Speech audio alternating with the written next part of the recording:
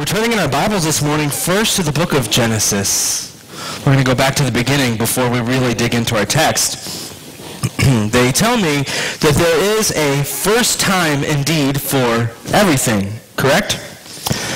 I can now safely say that I have worn a full suit in an RV camper.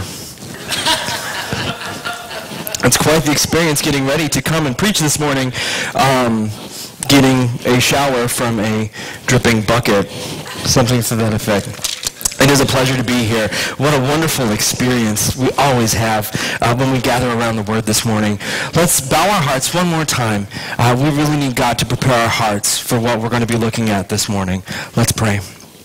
Gracious Father, we do thank you for this glorious day. We thank you for that sun that is shining outside. Father, we thank you for your Son, Jesus Christ. Thank you that he is alive. Thank you that he lived a holy life for us, that through him we would be redeemed, that we would have the payment for all of our sins. But Father, so much more. We thank you for the righteous life that he lived, that we might have freedom in you, and that we might live your life here to this lost and broken world. Father, as we're about to look at a very delicate issue, as we look at the role of women in our lives and in our homes and in our corporate assemblies, in your church, Father, I ask that we would be able to take any preconceived ideas or notions or thoughts that we might be having. Father, set them aside. Let your Spirit convict our hearts and help us see from your word what your truth is. And Father, I just ask that we be challenged and encouraged, and that through this, each of us, both men and women, that we would continue to be formed more and more to the image of your Son, Jesus Christ. Father, it's your honor, it's your glory, it's your praise. In your Son's precious name I pray. Amen. As we talk about the role of women this morning and the role of women in the church, I want to refer to a fairy tale. Not the fairy tale that you're probably going to think. You'd think maybe, well, we're going to talk about Cinderella, or we're going to talk about Sleeping Beauty. No, I want to talk about Alice in Wonderland. Anybody familiar with that kind of common turned upside down fairy tale? In that, Alice is speaking to the Cheshire Cat. And so Alice goes, "Would you tell me, please, which way I ought to go from here?" And the cat replies to her, he goes, "Well, that depends a good deal on where you want to get to." Alice replies, she goes, "Well, I don't much care." And of course the cat responds and he goes, "Then it doesn't matter which way you go. If we don't have an ultimate destination of where we're going, we're never going to get anywhere." When it comes to the blueprints of our lives, when it comes to the end result of what it means for me to be a man of God, and for the ladies in this room to be a woman of God, we must see and understand and have an end goal in mind. Because without that end goal, we don't know where we're going. In our culture, it's a very lost idea. The idea of gender is completely turned on its head, and in fact, in our society, gender is almost completely washed away, where we don't know up from down. We don't know man from woman in any sense of the word. So we need to lay this foundation first and foremost, because this is crucial to the heart of what Paul is going to address in for the churches that young Timothy was working with. So you're in your Bibles this morning. We're in Genesis chapter 1.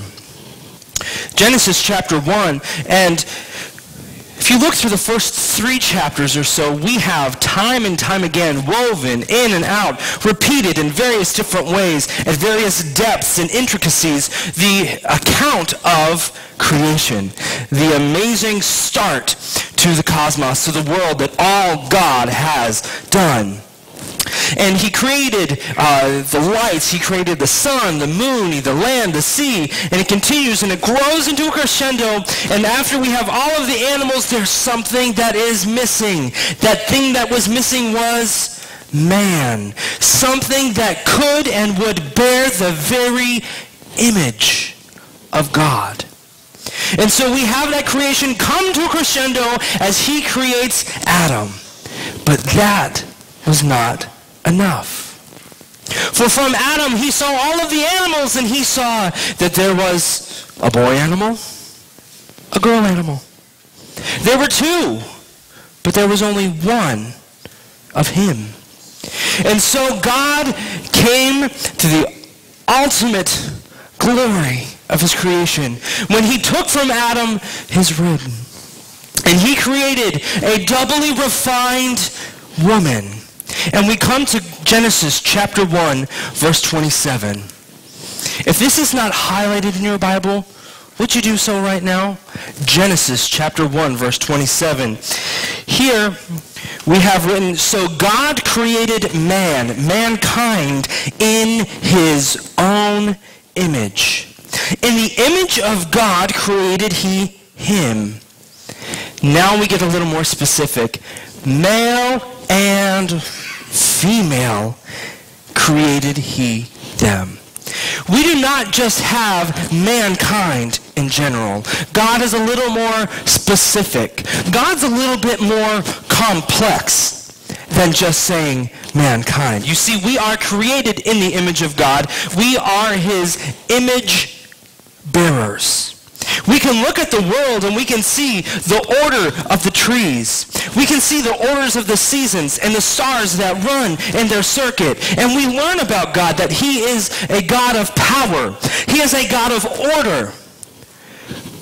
But God, to reveal more aspects of his character, he needed to create something far more refined, far more intricate, and that is man, and that is woman. Each gender, men and women, have a unique stamp upon them of aspects that we each portray of the image of God. I am unable to portray the feminine qualities of the character of God because I'm not equipped to. I'm not built to. That's not what I was created for. And vice versa. For the ladies in our room this morning, you are unable to bear the image of God in the way that I can because you're not supposed to. And this is the idea that we take with us as we come back into our key text this morning of 1 Timothy chapter 2. While you're turning in your Bibles to 1 Timothy chapter 2, men, I want you to listen up. This message is just not for your wives. It's not just for your daughters or the ladies in your life. This message is for you. Young men, listen up even closer. Because you might not have a spouse in your life yet, but one day there will be a spouse, potentially and possibly for you. As we come to the Word of God, let this be an example to us of where we set our sights. Remember, if we don't know where we're going, how are we ever going to get there? I read a verse from us in 1 Peter chapter 3. We may reference this later if I have the opportunity to do it. But for now, I read to you 1 Peter chapter 3 and verse 7. And there's a good nugget for us men this morning. Here he says, likewise, ye husbands, dwell with them. That's speaking of your wives, with the women in your world. Husbands, dwell with them according to knowledge, giving honor unto the wife as unto the weaker vessel, the more delicate, the more fragile portion of God's creation, and as being heirs together of the grace of life. I read that verse to you because what stands out to me is that he encourages them to look at their wives according to knowledge. How many of us like to take tests? No, we all put our hands down. Nobody likes to take tests. Why? Because you have to study to take a test. You have to be prepared. So most of us avoid studying at all costs. But when I see that exhortation for us to dwell with our wives with knowledge, do you know what that takes? Knowledge takes some effort. Knowledge takes some studying. Men, we need to study our wives. That's something that we're going to be looking at this morning. There are going to be tidbits for you this morning as well. So we're back in 1 Timothy chapter 2.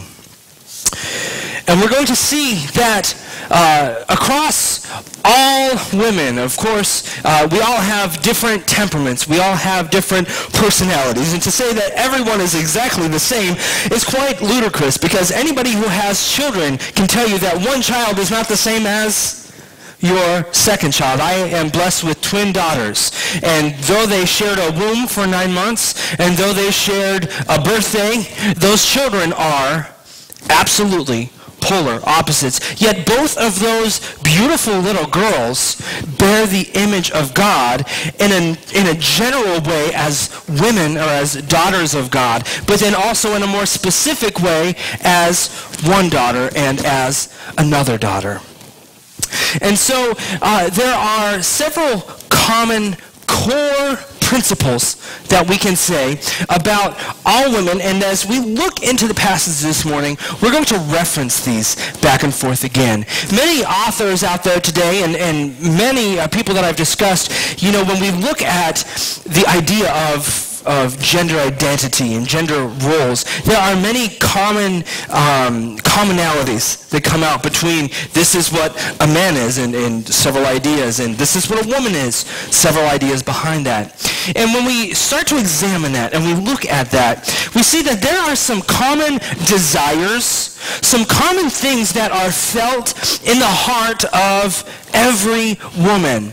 There are, conversely, the same things that are experienced desires of men that need to be fulfilled as well. But with women, there are three common core desires of a woman's heart that as we go through this passage, we're going to relate the fact that each of these core desires, in fact, are met by God as we go through this passage. And as our desires are met by God, all of the issues, all of the troublesome things that we see creeping up and plaguing the world, there's no need for them.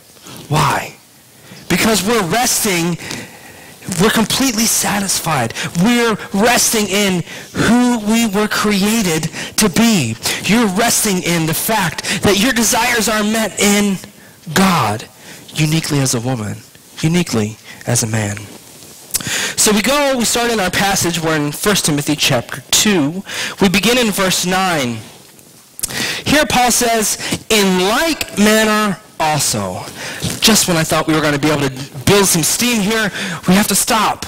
In like manner also. I can't even go on because I have to figure out what he's talking about. In like manner also. If we were to take a piece of string, we'd have to tag that string into this verse, and we'd have to take it further back, because Paul is attaching this thought to a previous thought. What is that previous thought? Verse 8. Here Paul says, I will therefore that men pray everywhere, lifting up holy hands without wrath and doubting. Last night, our brother Paul Sadler spoke on this verse, and he highlighted for us that one of the things, the main themes behind this verse is not the action. It's not the posture of the lifting up of the hands, but rather the focus of this verse is on the holiness. That we lift up holy hands. And it's that holy heart that is behind the action, behind that posture. And so as we look to the role of the women in the church, let's first approach this with the fact that we are coming to these instructions on godly terms. We're coming to these instructions saying, with holy hands, the holy heart is taken care of, and that is the goal. That is our foundation. And so we move on, and well, what does that look like? Okay, so the women, likewise, maintaining holiness, maintaining a sense of godliness, bearing the image of God. Then what? Paul says this, in like manner also, that the women adorn themselves in modest apparel, with shamefacedness and sobriety, not with braided hair or gold or pearls or costly array, but which becometh women, professing godliness with good works. Praise the Lord, I made it through the part of the sermon that I thought I might get stoned, just like the Apostle Paul.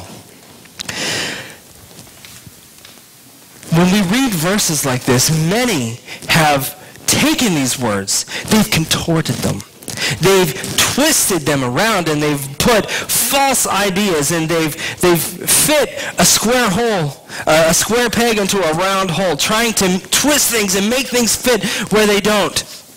Many people get caught up in these verses, and we look at all of these rules, and we turn this into a checklist of what it is to be a woman of God.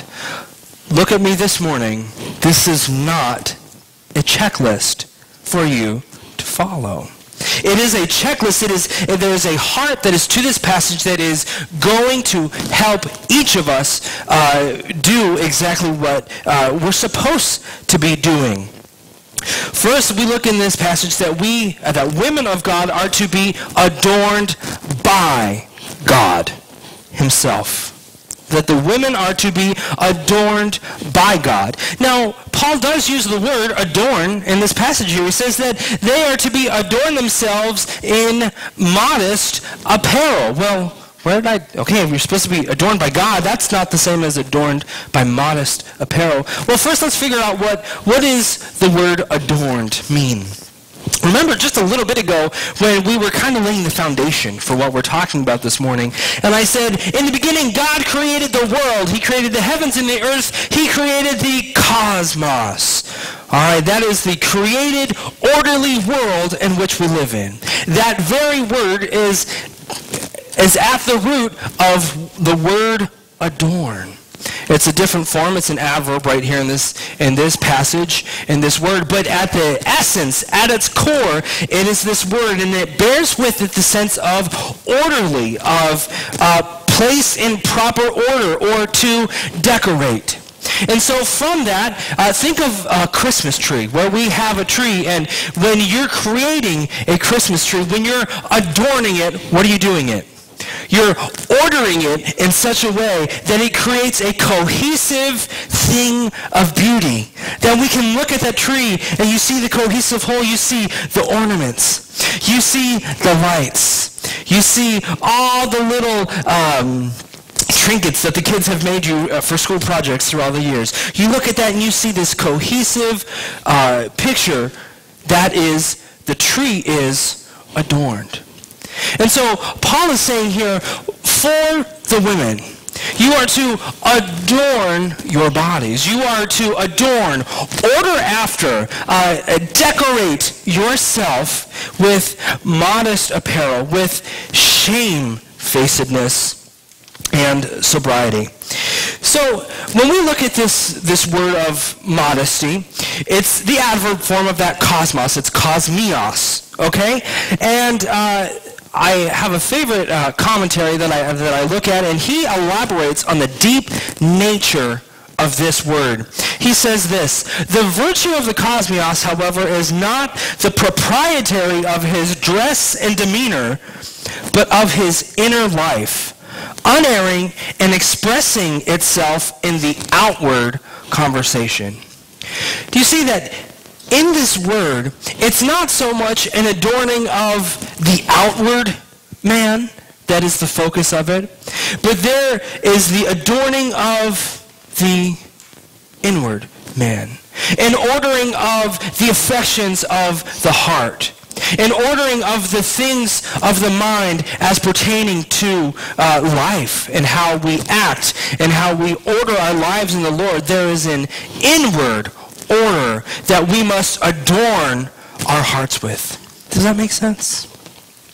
And so Paul is not calling attention to the outward only, but he does deal with the outward appearance, but he is first and foremost addressing the inner heart. And you see, that is really grace at its finest.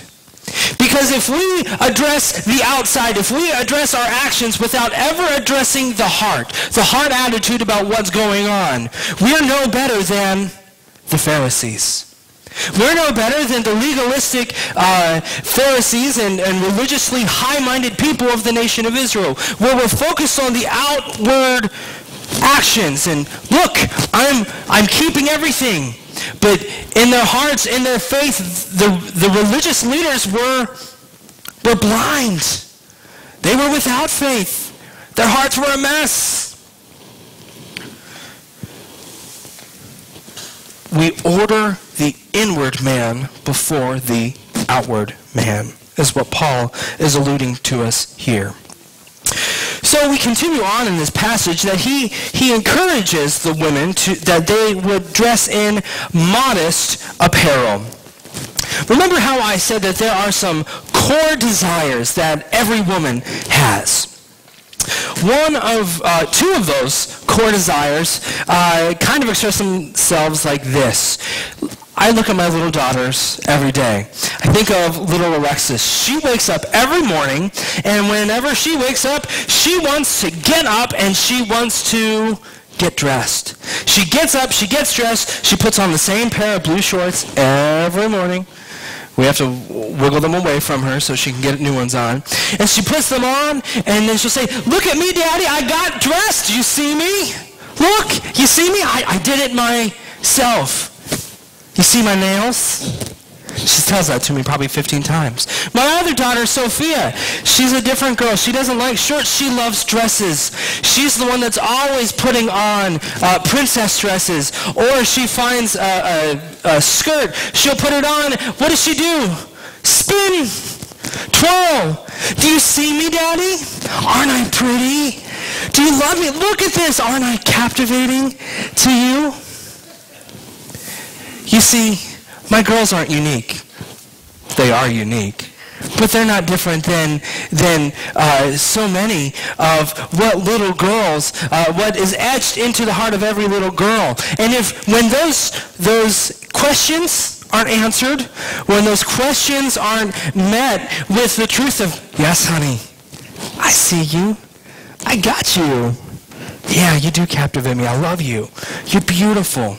And when that isn't taken and transferred to the Lord sees you. He created you. You're perfect in his Son, Jesus Christ. When that doesn't happen, those questions, we've got to find some kind of answer for them. How do we find an answer for that? Well, I can find an answer for that by just pulling my blouse down just a little bit. Don't you see me? Or maybe I can put on my tight clothes. So you see, there's nothing left to the imagination at all. Don't you see me? Or maybe I can put on lots and lots of makeup and I can paint my face and I can pretend to be a different part. Don't you see me? Aren't I beautiful? Can I captivate you? When these questions go unanswered, the human heart will seek to fulfill that need to find those answers in any way, shape, or form possible. And it's to that end that the Apostle Paul steps in and he says, no, that's not where you need to go. Look at verse 9. At the end of verse 9, he says that this adorning yourself in a godly manner, it's not with braided hair, it's not with gold, it's not with pearls, it's not even with fancy, expensive clothes, costly array. Paul says that is not where it's at. If you're not coming to God, if you're not coming to order your heart after him, like we've been talking about, if we're not adorning ourselves that way, that is where you're left to go. And that's why in the church and as individuals in the body of Christ, we must step in and say, no, look, here's your end goal. Here's your end result. This is where you need to go. Take that desire to be seen, to be beautiful, to be adored. Take it to the Lord. Because he surely does. take it to him. It's not with any of those things, but rather what? Verse 10. But which becometh women, professing godliness with good works. You see, a woman is to be adorned by God in modesty. But that modesty takes shape in godliness. Adorn yourself as a woman of God in godliness. Now, while we're on this idea of modesty and the way a woman dresses, it's easy, like I said, to stand here and give you a bunch of checklists. For you as a woman, you are immodest if you do X, Y, and Z. That's not what we're going to do this morning. We're going to encourage you that that is a heart decision that between you and the Lord. But my wife pointed out a very key verse to me that really challenged me in this idea of modesty. And it's this, that a woman possesses a very special, a very unique power with her body. In fact, go back to the creation account. When God created man, when he created Adam, and Adam said, I'm missing something.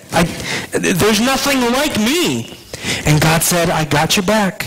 And he put him to sleep, and he took of that rib. He created woman. And when he brought Eve to Adam, what did Adam say? Whoa, man.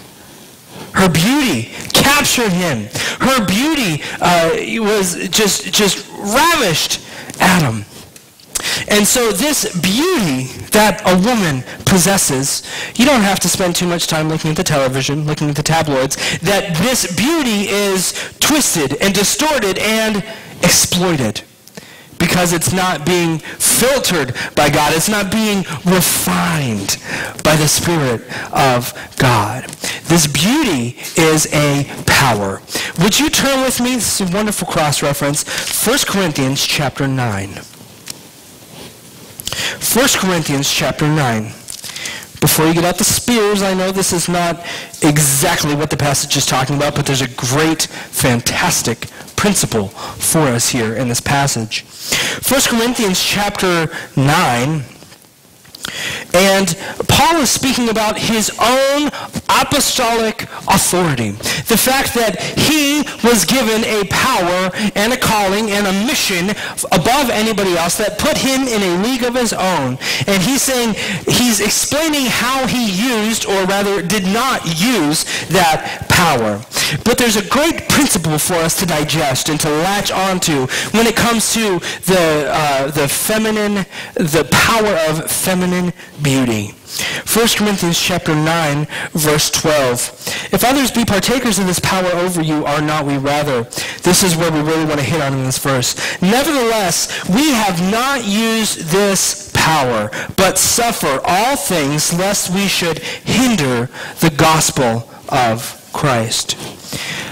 My wife shared this verse with me in the sense that she has an amazing power with the beauty, and it is a beauty that God's given her.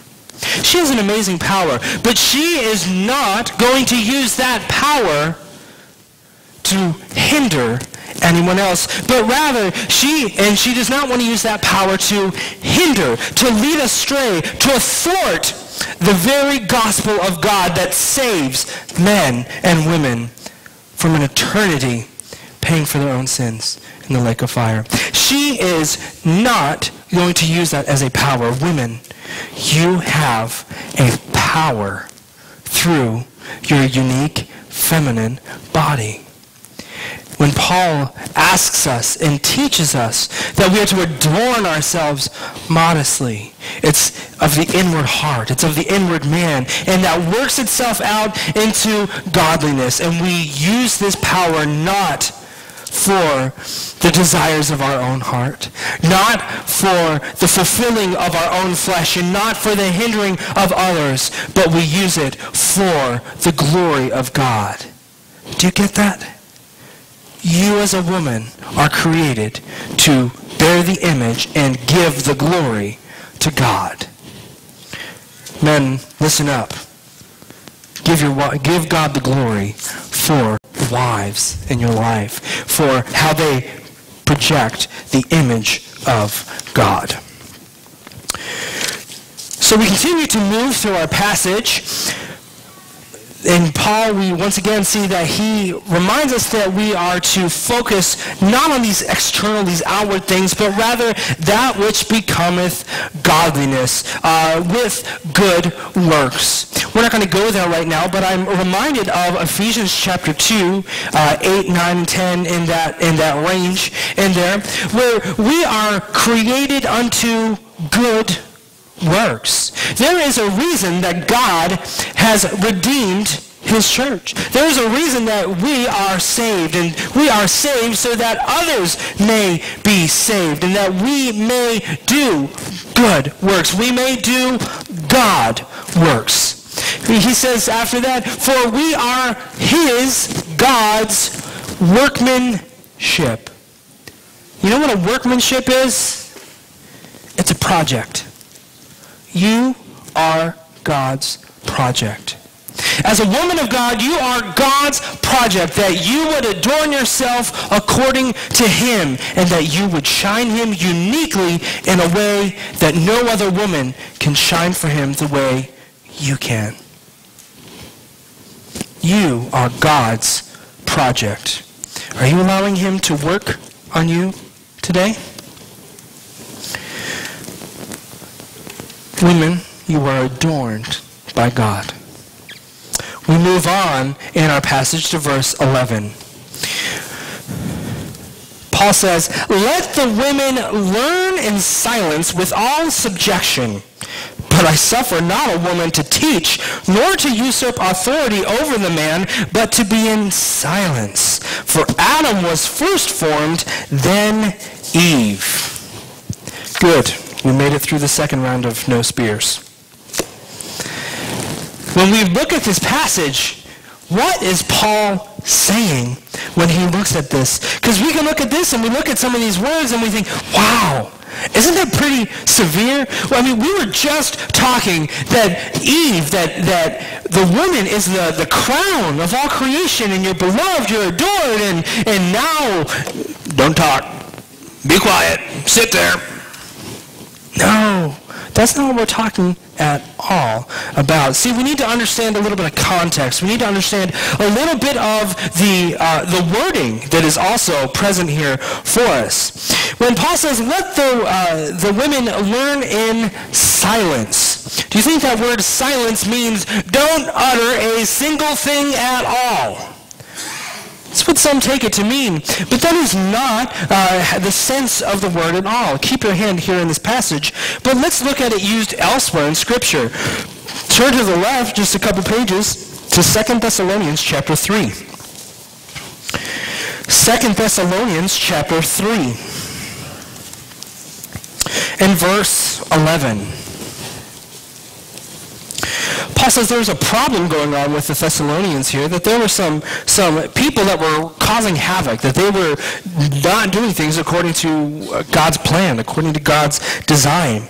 Verse 11, 2 Thessalonians chapter 3, for we hear that there are some which walk among you disorderly, and working not at all, but are busybodies. They're troublemakers. Verse 12, what's the answer to these people that are going around walking disorderly, that are causing and wreaking chaos in that assembly? Verse 12, now then that are such we command and exhort by our Lord Jesus Christ that with silence they work and eat their own bread. Is that what our passage says? No. What does it say? Quietness. So there's an idea to this word that you understand the context of how this word is used. It's not silence. It's don't speak, woman. It's not the sense that Paul gives. That is never the place. In fact, under God's grace, women are elevated to the place that they belong as the gems of God's creation. But it's in the context of being disorderly, of being unruly. He says, in quietness, that these people are to be commanded. So not silence, not uttering a single thing, but in quietness. Go with me to 1 Corinthians chapter 14 now.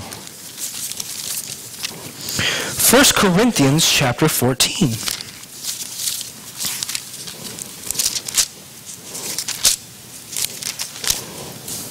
And in this passage, we also have another instance in which there was a lot of chaos going on in this church. At this time, there were still the supernatural sign gifts going on, and the way that people were handling those gifts, it was out of control. It was creating and wreaking havoc. It was disorderly. And Paul is going to recap. He says it several times in several different ways throughout the passage, but verse 40 of 1 Corinthians chapter 14 is going to summarize it best for us. In 1 Corinthians chapter 14, verse 40, Paul says this, "Let all things be done decently and" how? In order. So we bear this principle in mind when we go back and we look at the text in 1 Timothy chapter 2. When the women are instructed specifically, they are called out onto the carpet here, and he says that they are to learn in silence with all subjection. We're not pounding a hammer and giving edicts here. We are giving principles that help flesh out this idea. Let all things be done decently and in order. There was chaos that was going on in these churches where women were stepping over their bounds that God has created and given them. And so Paul's saying, no, that's not how things work at all. Things are to be done one after the other. Not a big free-for-all. And secondarily, he says that when somebody else is speaking, that, have you ever had a problem of cutting somebody off while you were speaking to them? There are proverbs about a fool only wishing to express only what's on his own mind. It's kind of the idea that I get here, that as these believers were together, you could have a teacher teaching. And I get the picture that there were women in the church who would be disruptive, who would be disorderly, and who would stand up and say, no, but are you sure about that? That there was a disorderliness, there was a disruption about what was going on, how the church service, how the teachings were going on. And Paul is putting that to rest. He says, let the woman learn in silence with subjection. Now that word subjection is also another very interesting word. It's very closely related to another word that is almost a dirty word in our society. That word subjection is closely akin to submission. In fact, it's just a couple letters different in our Greek language of the two words, very closely related to submission. Now, we know, if you're a note taker this morning, I'll offer you several other passages that I want you to look at, but submission, this idea of subjection, first means to order under. I think of an umbrella. It rains here at Cedar Lake just about every single day while we're here at conference. And when you have an umbrella, what does it do? It protects you, doesn't it? It protects you from the elements. If I had an umbrella here, but I'm holding it off to the side, is that umbrella doing its job? No. But if I order myself under, if I take my steps, my orderly steps that I walk, if I orderly walk over and I place myself under this umbrella, I order under that umbrella, am I going to get wet now? No. I'm going to stay dry. That protection, me submitting myself, placing myself under that umbrella, is me placing myself in a place where I can be protected. And so that is really at the heart of submission, is when we submit ourselves. Submission is just not for women. Submission is for all believers. And you could take a look at Romans chapter 13, where we are to submit to the authorities, to the powers, to government, that we are all instructed to submit to these powers, order ourselves under them. We also have that we as members of the body of Christ are to submit ourselves to Christ himself. In 1 Corinthians chapter 15. 2 Corinthians chapter 9, verse 13 explains that we submit ourselves to the gospel of Jesus Christ. Galatians 2:15 says that we are not supposed to submit ourselves to false doctrine, but we are to submit ourselves to that which is true, to sound doctrine, as we've alluded to here this week. In Ephesians chapter 5, we see that the church, the body of Christ, is in submission to Christ himself. Submission is not a dirty word. Submission is a safe word. It's a word that gives us protection because it's what God has asked us. It's what God has commanded. We're designed for that, and it protects us naturally from it.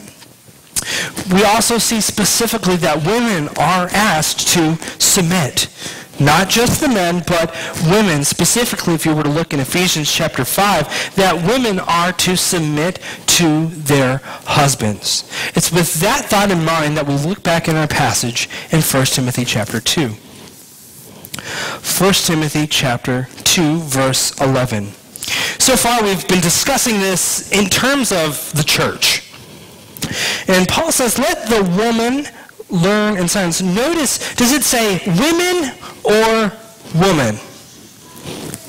It says woman. Let the woman learn in silence with all subjection. Verse 12, but I suffer not women or a woman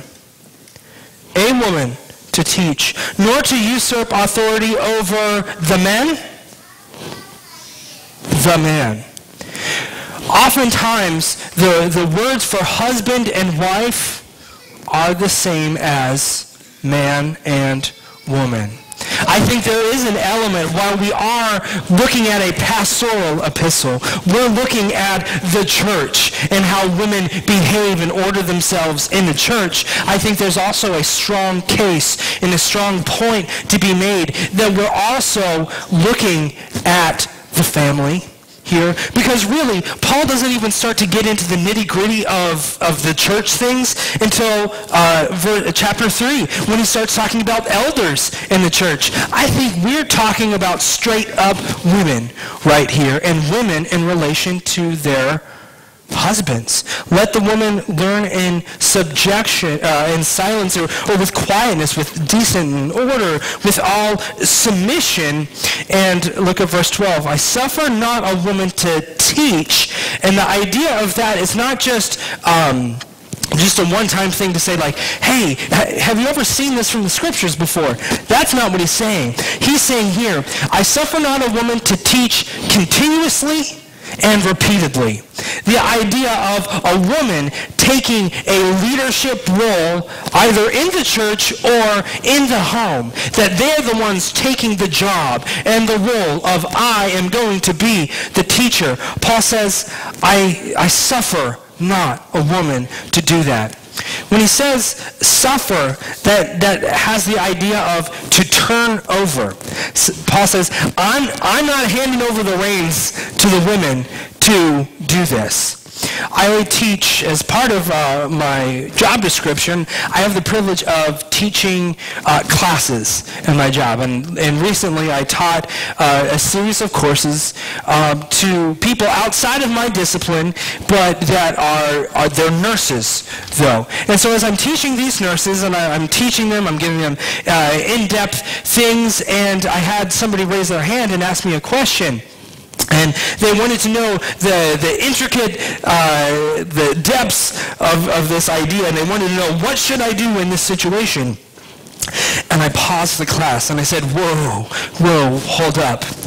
You are smart. You're capable. You're able to understand the answer. And you know what? Outside of class, I'm going to share that answer with you. But you need to stop right there, because you do not have that scope of practice. You don't have the authority to do what you're asking to do. And in the United States, we license all kinds of different jobs.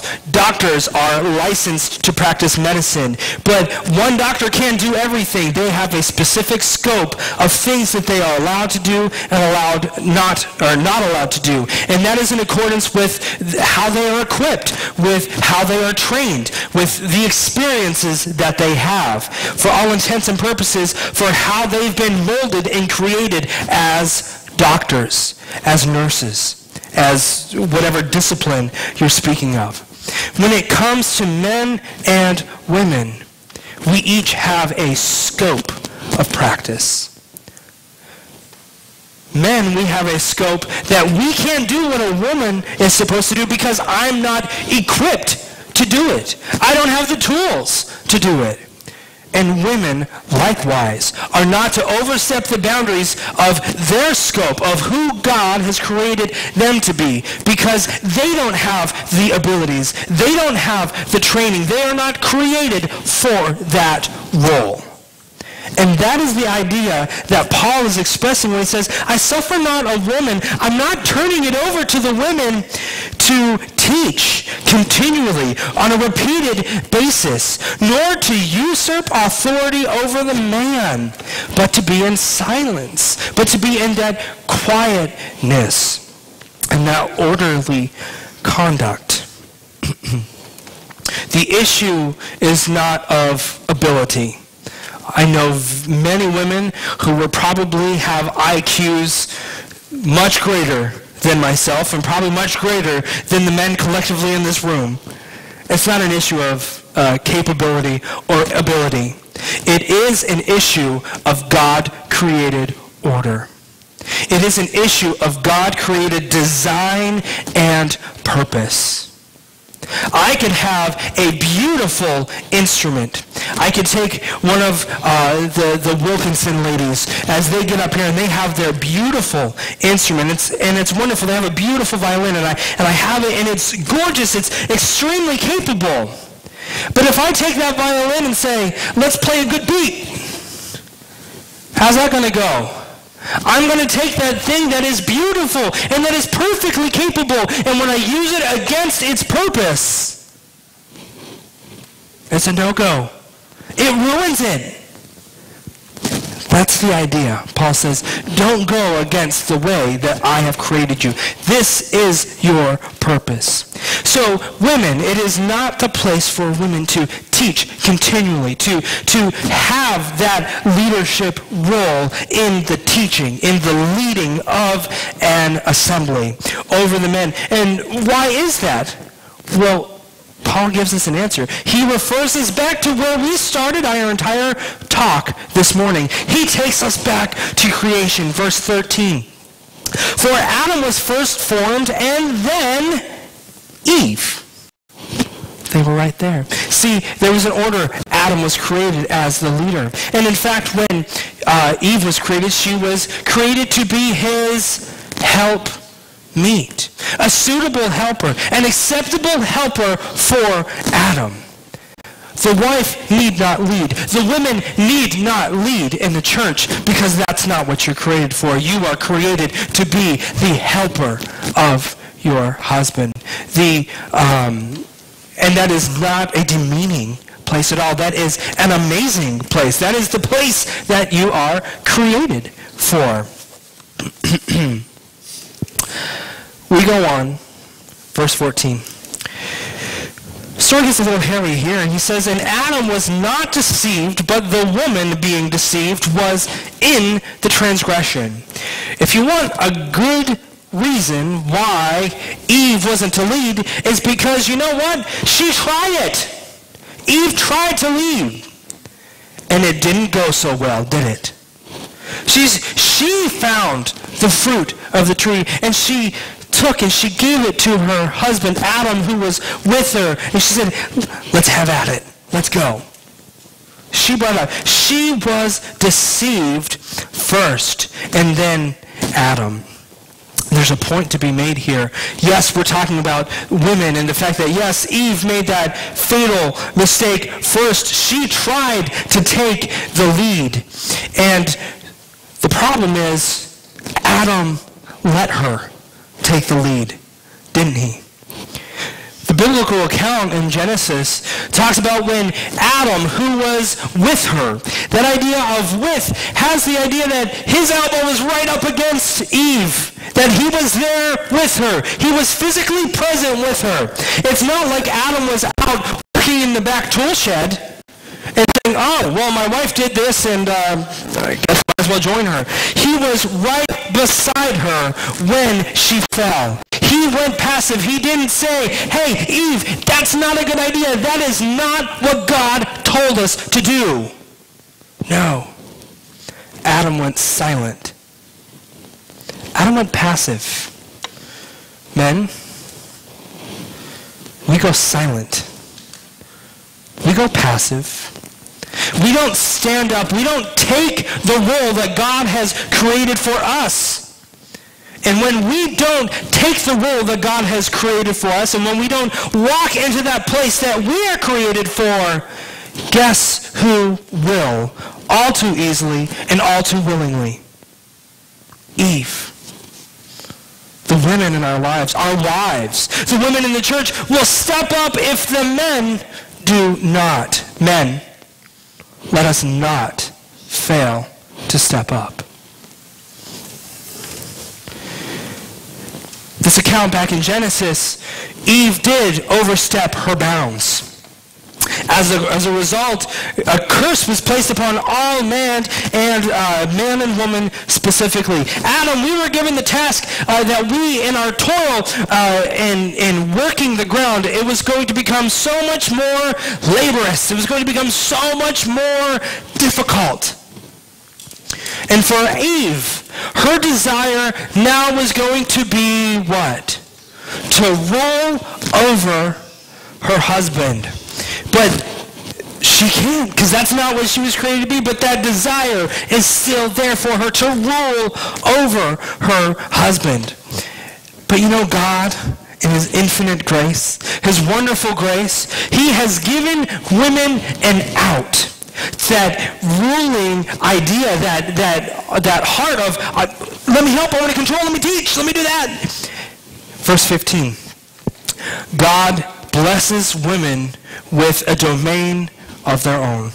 Verse 15, notwithstanding, she, the woman, shall be saved, shall be delivered from this desire, shall be saved in childbearing if they continue in faith and charity and holiness with sobriety. You see, God extends an offer that is so amazing, that is so priceless. What better legacy to be able to leave as a woman of God than to leave the legacy of a godly child? And to leave the legacy of godly children who from there can continue to grow up and become adults in this world, and they go off and they marry, and then they create more godly children after that. Do you see the far-reaching effects from one godly woman that can have? We didn't look at it, but you can easily look at it in 2 Timothy. Paul praises Timothy's mother and grandmother, and that those women had the opportunity to feed into young Timothy, and that laid the foundation, that laid the groundwork for the Apostle Paul to come into his life, and for young Timothy then to become a leader of the faith, a leader of the very age and dispensation of the grace of God. Those women were a part of that ministry. A Aquila and Priscilla, if you were to look in the book of Acts, they're also mentioned later on in the book of Romans as well. Aquila and Priscilla. Priscilla, a wife, capable, very competent in the scriptures, helped to lead others to a more full knowledge of the grace of God. But she did it in the proper godly context with her husband beside her and through the ministry of their home, through the ministry of their family. God uses women. God uses women because he's created women, and the opportunity you have is to mold and to demonstrate the character, the very image of God as women in your homes to your children, sharing with them the wonderful truths, God's grace, God's love, God's goodness, the very character of God. You have the opportunity. This is your role. But let me tell you, this is your privilege to be able to do that. Let's pray. Gracious Father, we do thank you once again. I pray for my sisters that are present with us this morning. Father, they may be struggling. Maybe they're here and their husbands, they aren't taking the lead. Father, that's a difficult place to be in. Father, I ask that through your power that they would be equipped to continue to submit to you, to submit to their husbands and work through that difficult decisions, through the difficult circumstances that is going on. Father, I pray for the women here who are in a wonderful relationship with a believing husband. Father, I ask that through the two of them combined, that they would be able to enhance and to adorn your grace and to adorn themselves with godliness, with you, bearing your image to the world. Father, there's also a lesson here for my fellow brothers and myself.